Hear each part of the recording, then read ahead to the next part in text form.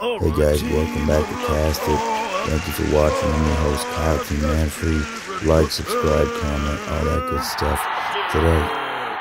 Thanks for watching CASTIT. Welcome back. This is episode 5 already. I can't believe it. But yeah, that's right.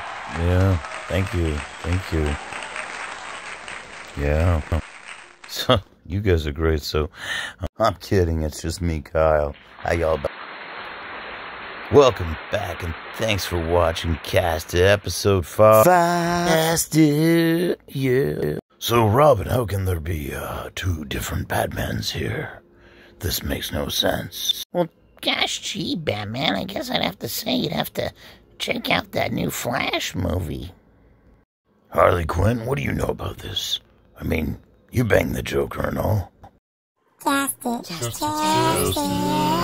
Never knew what a blast it could be when you cast. I got 5 on it. Welcome back. This is episode 5. Thanks for watching. CASTIT, don't get blasted. Super Bowl Sunday came so fast this year. Oh, yeah. This here segment is Super Bowl Supermarket. Guys, this is what happens when you get all drunk and fucked up and you go shopping after the game. You're supposed to go shopping before. No.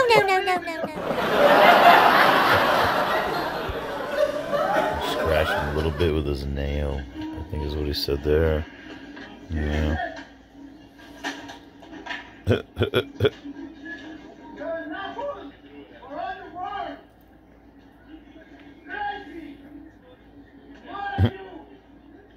He almost hit you with that. Now he's running. They always run.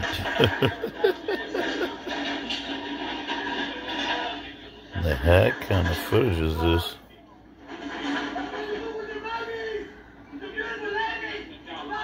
Shakier than the earthquake we had on Friday afternoon here in Los Angeles, California.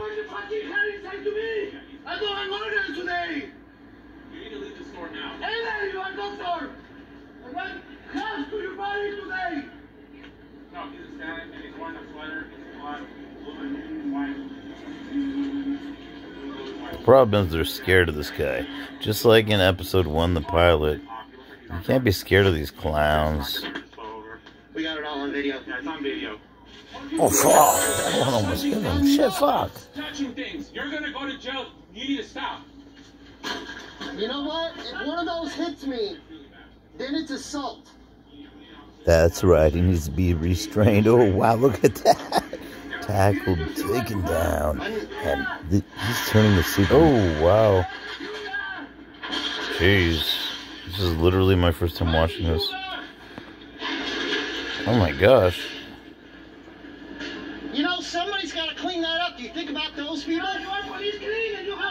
Oh, the police are coming. They're going to drag you away in handcuffs. I'm saying you can clean it and you'll have work. They're going to strap you in that chair. They're going to leave you alone. For hours. Careful around in that corner, buddy. You don't know what he might be throwing at you.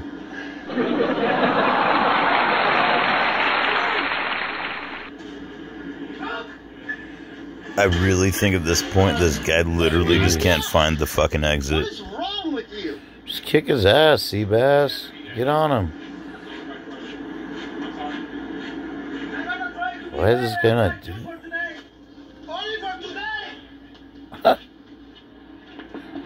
Get that gun out of my face.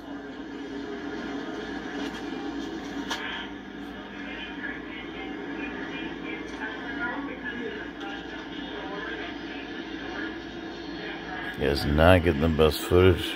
Seems a little nervous, maybe. And you are out. Oust. All that for nothing. Because he was either drunk or on some kind of a drug. Either way, that guy was out of his mind on something. And now, in news that's local to me. But I wish that it wasn't.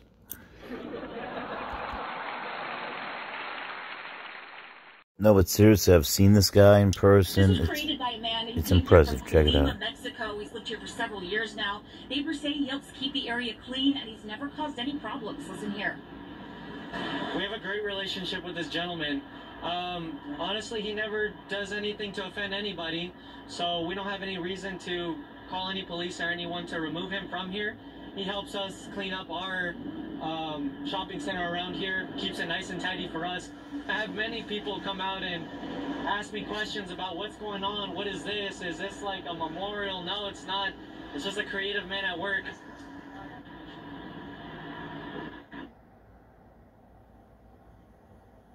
Was made by Jose Fuentes. He's a 64-year-old gardener from Mexico who's lived on this Pacoima hillside next to the 118 freeway for a couple of years now. Now, Jose said that when he arrived, this looked like most other homeless encampments around here. It was just littered with trash. He said he started this project with the front garden area, then he used his landscaping expertise to eventually expand upward, as you can see here, adding items like small cars, then using toys to create sculptures. Then as a group, This is actually impressive. And they started contributing to its expansion. Good for him. Good for him. And I've driven by this guy quite a few times. I've even taken some video. Probably one of the videos on my channel. If you can find the video on my channel and post it in my link, I'll Venmo you $10. Only the first person.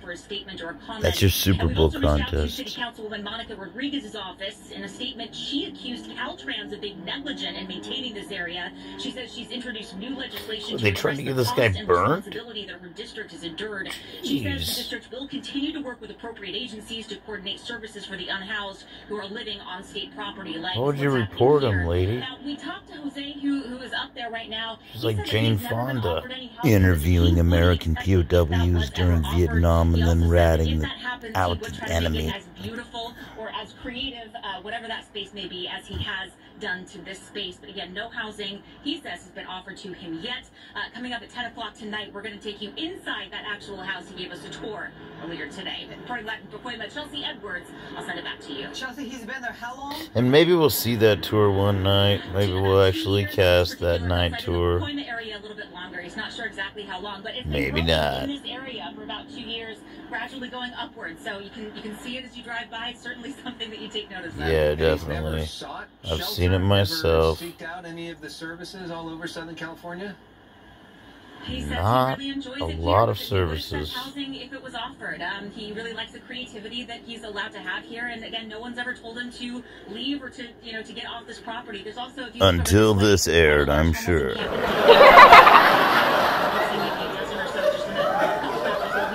But it looks like it's even longer down past the freeway. So it's kind of sad that we're letting that happen, isn't it? Most people complain about it. Like, homeless people are cockroaches, forgetting that they're human beings. That's something we could all focus on.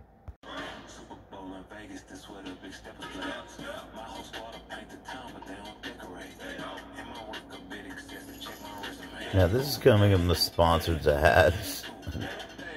What, the sponsors are sending it to me and they actually think I have any kind of interest in this whatsoever? I have no idea. I don't even know what the excessive celebration is. I'm not signing any petitions. I'd much rather not. And to our people at Love Land Aquarium, thank you for this YouTube video where Komodo Dragon picks the winner of this year's Super Bowl. He's going, where's he going? Toward the Giants. He's leaving the Chiefs in the dust. What in the... Oh, they're feeding him crickets or something behind the Giants. Of course he's going to pick that. Amazingly, this video doesn't make any sound. It only has about 500 views. I'm trying to support other small-time YouTubers. Now a sad throwback to last week's UFO that we saw, as did OSC Mac. Jordan last Sunday that killed 3 Americans. More than 40 were hurt. Fox 4's Sean Rabin now with... I remember we actually told you guys about the Houthis last episode, but it just keeps getting bigger and bigger, the problem, so... Not an ally, but a strategic partner in the region to the U.S., says it had no prior notice the attacks were coming. Major airstrikes on 85 targets across 7 locations in Iraq and Syria on Friday. And that was followed by coalition strikes over the weekend, all in retaliation to an attack at a military outpost in Jordan last Sunday that killed 3 Americans. More than 40 were hurt. Fox 4's Sean Rabin now with what the Pentagon and the State Department are saying today. Sean. Well, first, it's not over. The targets, Iranian-backed militants, Houthi rebels, and others who've been striking U.S. troops in the Middle East. And Iraq, not an ally but a strategic partner in the region to the U.S., says it had no prior notice the attacks were coming. Since Friday, sophisticated airstrikes by the military against targets in Iraq and Syria. These look a lot like our UFOs. U.S. forces. Although we continue to evaluate, we currently assess that we had good effects and that the strikes destroyed or functionally damaged more than 80 targets at the 7 facilities. 3 days of retaliatory attacks against Houthi rebels, targeting command and intelligence centers, as well as munition and vehicle storage sites. The response to a drone attack that killed 3 U.S. soldiers in Jordan at a military installation known as Tower 22. These are looking way too much like the UFO trails in our last episode. I think it's not out of this world. These big giant missiles like you see on that truck. Right here on this earth. It's human beings who we need to fear. There are no aliens out there trying to destroy us. Look at that. They're all just trying to destroy each other. 3 of the sites hit were in that country. Iraq, like every country in the region, understood that there would be a response after the deaths of our soldiers. As for this specific response on Friday, there was not a pre-notification. I feel like if an actor was going to play this guy in a movie, that actor would be Jonah Hill with a tan. 168 attacks against the U.S., its interests, and commercial shipping in the region. People think that we're not at war currently. The military says its response with allies and alone is beginning to make a difference. This is beginning to make sense about our UFOs. It's all matching up. U.S. unilateral strikes in self-defense all add up to what we believe is degrading a significant amount of capability. Wow. I guess that's all the more reason to have a good bug-out vehicle that's solar-powered. Thank you for watching CASTIT, Episode 5. We couldn't do it without our viewers. Alright, guys. Hey, folks, I just wanted to let you know I'm Batman.